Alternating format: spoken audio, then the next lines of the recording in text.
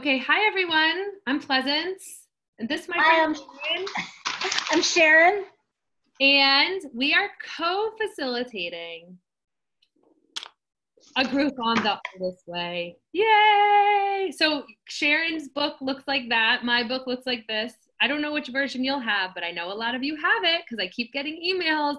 That book has been in my bookshelf for 20 years, for 10 years.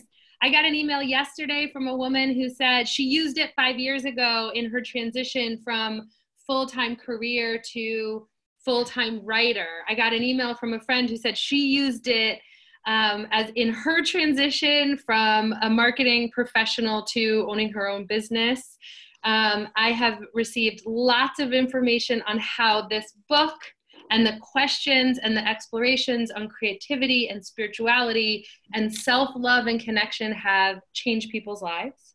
And I invited Sharon to join in our circle. Sharon, can you talk a little bit about your experience with this beautiful book? Yes, I love this book. Oh, and that's my cat's tail. Okay. Um, yeah, I joined Pleasance's The Artist Way group last summer. I get last summer in June 2018, and it has just been such an amazing experience. I'd never like journaled, and I completely embraced the morning pages, the 3-page daily practice that has become, I'm like a day 450 now of writing every single day. And it's easy and it's fun and it's interesting. Anyway, I can answer anybody's questions about the morning pages, but and the experience of going through the book with a group is really, really powerful. I had tried doing it by myself probably 20 or 25 years ago when it first came out. And yeah, it faded. I did like 1 or 2 weeks and then it dropped. But having the community experience was really wonderful. And that was in Facebook, which has, I don't really like being on Facebook, but with Mighty, it's going to be so fun. Mighty is going to let us just create and explore. It's such a great container and way for communicating and sharing content and experiences, and really excited about the community, how we're going to build community. So hope everybody who sees this might join us. Did you write before? I can't remember. Were you journaling before? Nope. So writing morning pages was a real big part for you, a big takeaway. I know that there are lots of people who've moved through the questions and explorations and artist dates and self-discovery in the book that never took to the morning pages because they didn't have time to do it in the morning.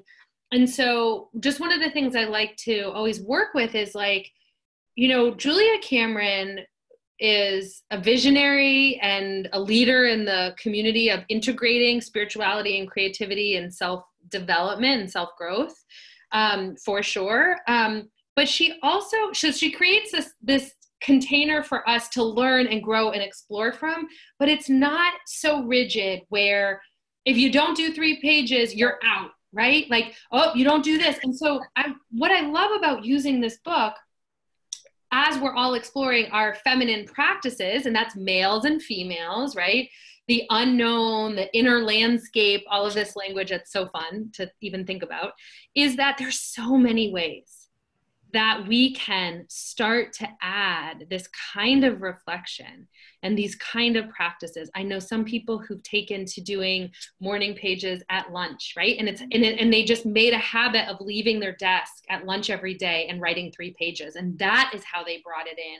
Or at night before they went to bed, writing 1 page. I know people who've moved through the book who didn't do any morning pages the first time, right? Yeah. And I actually am a writer, so I don't do morning pages. Like I write every morning, but I don't call it morning pages and write 3 pages and be done with it. Like, so again, just kind of the vast openness that the thing that this book really has brought to my life, to your life, to our community is sense of community, purpose, meaning, intention, really good questions that are so good. so relevant. The chapter on perfectionism blows my mind because I work with women all the time around perfectionism. And here's 25 years later, we're still talking about it in some of these ways. And we are, instead of doing it in isolation, doing it together helps us. The good news is that we know from research that groups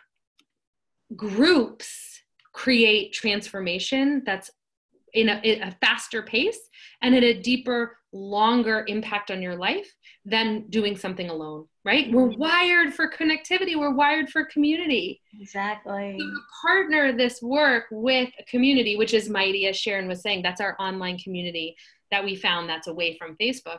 It's a really beautiful integration. And so the Artist Way is part of the Lola community. It's part of the Lola, it's part of our Lola offerings as a signature offering of this beautiful text to bring it to life and to, it's really for everybody. There's really nobody who it's like, nope, that's not for you.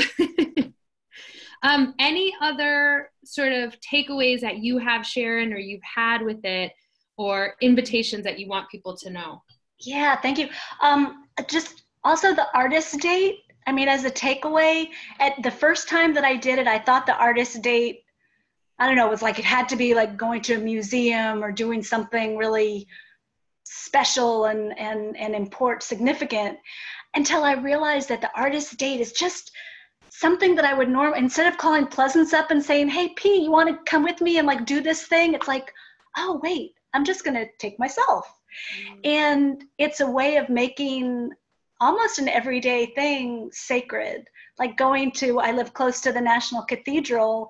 And so I did a bunch of artist dates, just taking myself to the cathedral, to the Bishop's Garden, to Open City, and going for a walk or sitting and journaling or reading or drawing.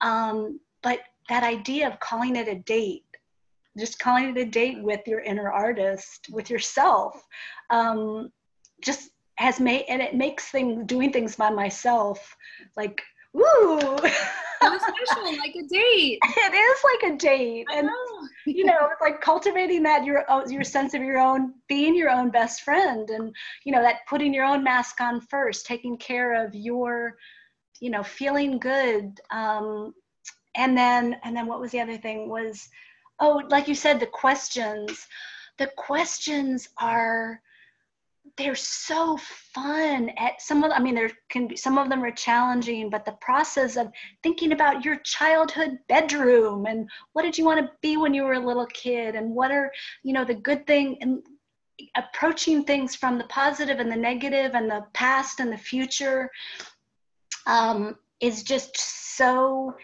and some questions you'll respond. I mean, for me, there were some questions that I responded to, and some questions I was like, you know, it's like, not, you know, not right now. Yeah. So, and then just like you said, there's no right way to do it. It's all creative exploration, and you can be super creative in how you participate. Yeah. There's no, yeah. Yeah, you know, again, just when I think about sort of the world that we live in and what really matters, and how, you know, a lot of people are lip service around wanting to create these lives with value and meaning and purpose, but work is taking them over, or family or relationships. And so doing this kind of project for 12 weeks, right? This kind of exploration for 12 weeks is a way to really look at and integrate how to bring those values into your life. And, you know, when we think about, I love the visual of the dates and talking about that as like how we become our own best friend, because one of the biggest blocks that people have is around self-critic, right? Inner critic, and not being kind to themselves and not treating themselves with care and love the way they would other people that they do love. And I remember the first time that I did the Artist Way, I told my family, oh, I'm going out for dinner. And I just said, with a friend, and I wasn't. And I was alone. And I didn't want to tell anyone. It wasn't anything that Mel would have said or the kids. I just didn't want to tell anybody. I just wanted to go alone. I brought a book.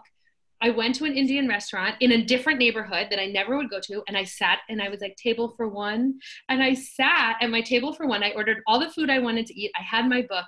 And I remember pulling out my phone and taking a picture of my dinner and posting it to the community on the first time that I ever did this and saying like, I've never been so happy. Like I was just so happy. And part of it was the experience I was having. And part of it was sharing it with people who were like rooting me on to say, that matters. Like you matter. You get to have joy and a date with yourself.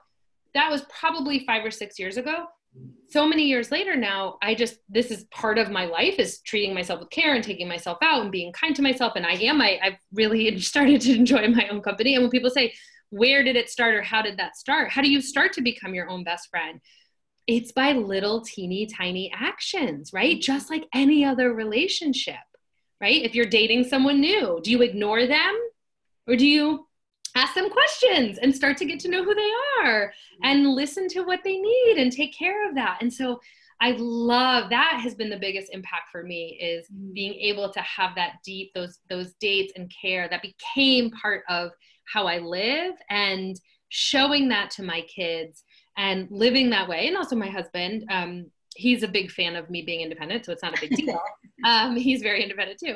But the point is that like when we're talking about change, when we're talking about society, when we're talking about a lot of the pain and suffering that's happening in our world, some of these little teeny tiny tangible little things really can make all the difference of how we show up in our lives, how we heal ourselves, how we work with other people. And it's fun along the way. So I think that there's so many incredible things that may open for your life, and you will probably experience some tension and tightness and tears and discomfort and emotions, and having this container to hold together all of us in that is just, it's beautiful. It's beautiful.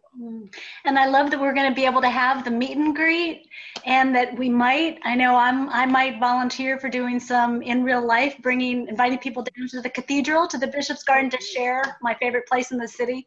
Yeah. I love orienting people because it's a hidden treasure that lots of people don't know secret parts about. And just how fun it is to share in the joys and the sorrows and the discoveries and the insights. And that we're going to get to know, whether we ever meet in person or whether they're people who we just see online.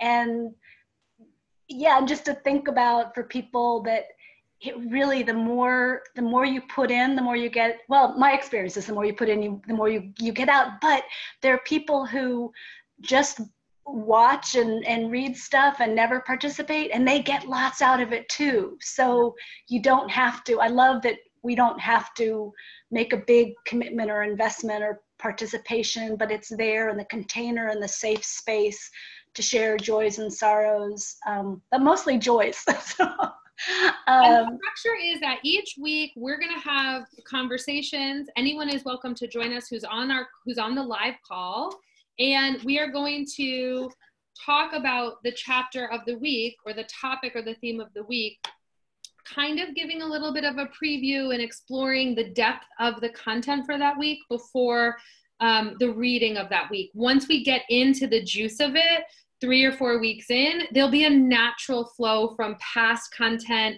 moving into future. And it just always works out sort of organically and authentically for exactly what we all need in our life at that time.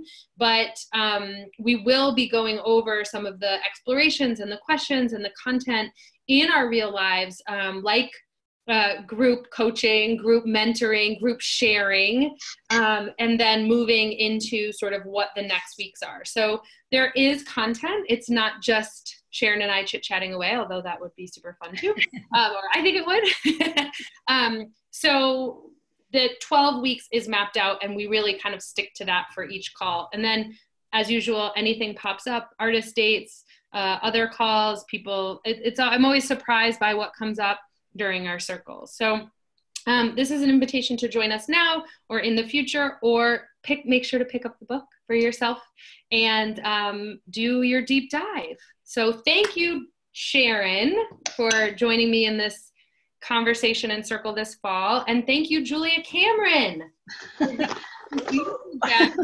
which is still so relevant, which we can still use and is such a gift to our lives. So thanks, everyone.